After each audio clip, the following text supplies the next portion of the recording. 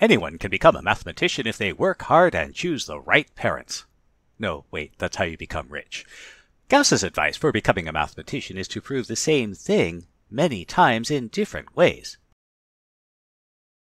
So let's consider. A useful property of the real numbers is that if a, b is equal to 0, either a is 0 or b is 0. Now, since the complex numbers form a field, the zero product property also holds for the complex numbers. Of course, you have to prove the complex numbers form a field, and it helps if you know what a field is. But if you take, or have taken, a few advanced math courses, it's easy to prove the zero product property.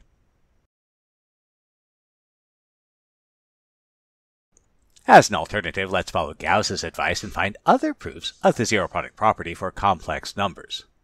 We know that if u is a complex number, then 0 times u is u times 0 is equal to 0.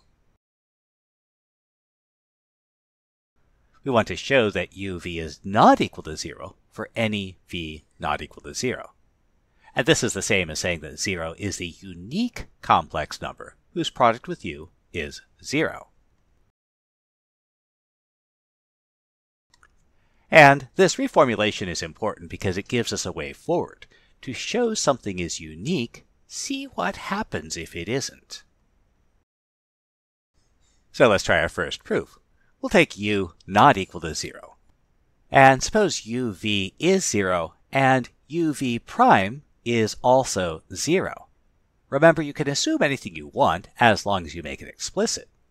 Well, since they're both equal to 0, then uv is uv prime, and since we know how to divide complex numbers, we can divide both sides by u to get v equal to v prime.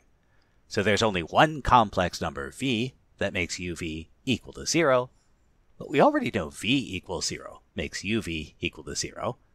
So if v prime also makes uv prime equal to 0, then v prime must be 0. So 0 is the unique complex number whose product with u is 0.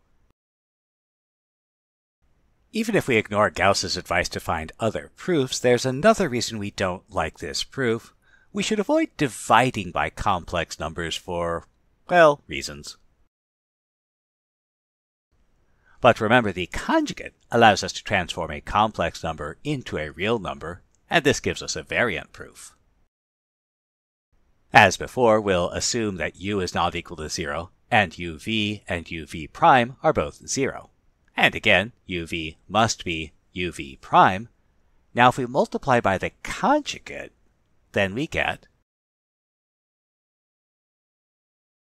since the product of a number and its conjugate is guaranteed to be a real number, we'll call it c to get, and now we can divide by the real number c to get, and the rest of the proof is unchanged. Actually, we'd really prefer to avoid division altogether.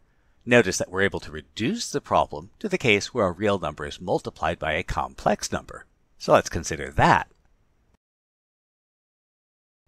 Suppose a times c plus id is 0, where a is a real number not equal to 0. We can apply our complex arithmetic, and in order for this to be 0, the real and imaginary parts have to be 0, so we know that AC must be 0. So A is 0 or C is 0.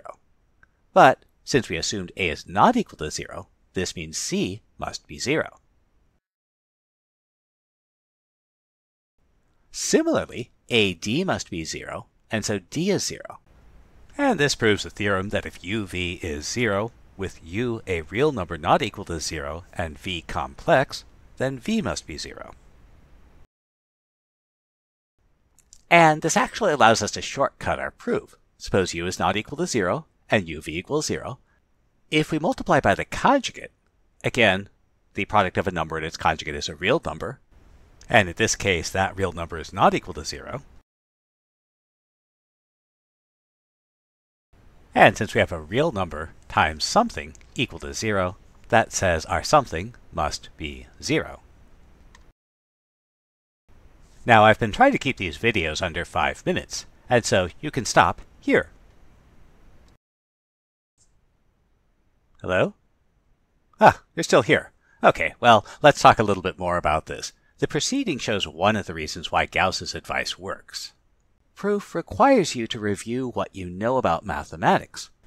In this case, our proof relied on the properties of the conjugate, but in general, proof often requires you to review things you should know.